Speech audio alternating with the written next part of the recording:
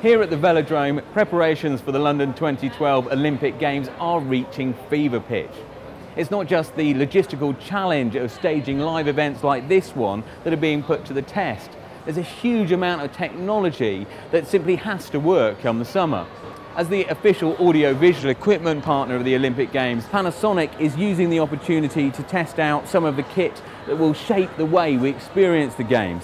From the cutting-edge cameras that will ensure this is the first ever Olympic Games broadcast live in 3D, through to the huge screens here in the venues, and even the CCTV cameras that ensure everything runs smoothly.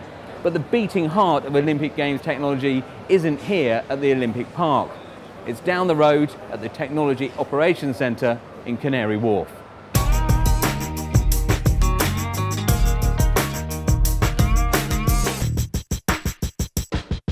This is the part of the Games that most people don't get to see. I'm joined by Chris Payne, who is Head of Technology Operational Readiness.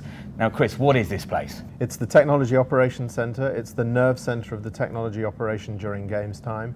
It's where we house all the specialists that do the deep dive monitoring and issue resolution of any technical issues that arise during the Games. And what exactly are you monitoring here? Well, we're really monitoring three areas of systems, three buckets if you like. The first bucket is all of the infrastructure stuff that's essential for the Games. Secondly, all of the transactional systems that are used to allow the Games to function. And the third bucket is really the audiovisual stuff, the giant screens, all of the presentational technology that allows the public to experience the Games in venue, but also outside the venues in the live sites and so on around the country.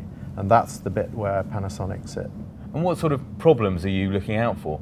Well, we're looking out for all sorts of different problems. Of course, one of the big differences in the London scenario is the upsurge in social media since the Beijing Olympics. So we're particularly alert to all of the issues of network management, capacity management, and all those sorts of things. And London 2012 is presumably the most high-tech Olympic Games yet, so that must be a pretty big challenge for you. It's a challenge. It's also exciting for us. Technology moves at a hell of a pace. We have to be aware of the changes and the movements and make sure that we anticipate all of the new stuff that's likely to come along.